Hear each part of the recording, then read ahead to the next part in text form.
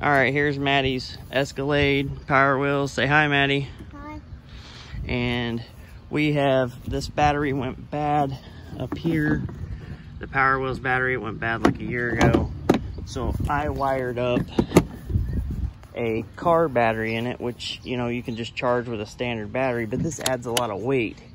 And just got battery connections there and got a little circuit breaker down there.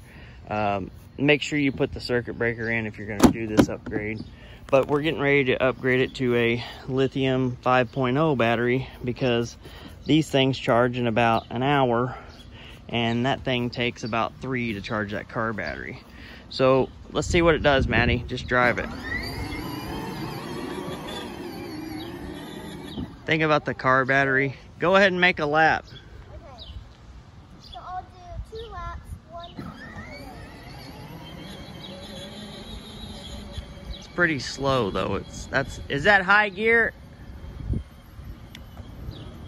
Maddie, is that on high? Come back with it. Reverse is really slow.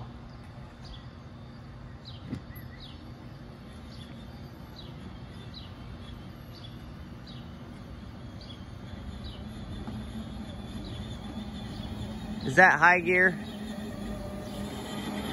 Is that as high as it goes? Well, there is a middle. No.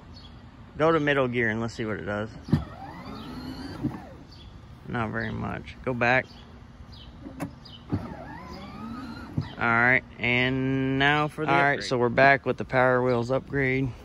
Got the Milwaukee put in. Maddie's getting excited. Need to get these leaves out of here.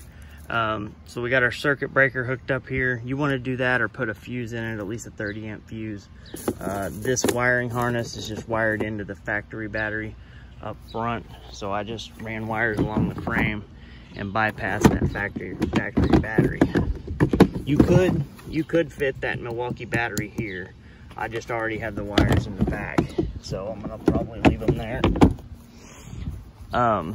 So all I did was took spade connectors and just ran it in there, but they do sell an adapter on Amazon, which I'll probably buy and be able to plug it in legitimately, because that's not a great connection. They get hit a couple bumps, it'll probably pop out. But all right, for the test, shut your door.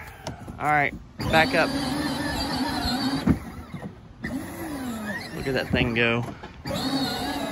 That battery's putting out about 20 volts, and these things, apparently if they don't have a circuit card in them, like the ones with the remote control have a circuit card, so you might be able to bypass the card. I haven't dug into one yet, but the ones without the circuit card in the system, you can just hook up another battery. So I'm putting 20 volts to that little 12 volt motor, which it may kill the life on it a little bit, but you know, the thing's really enjoyable. Make another lap, Maddie. Back up.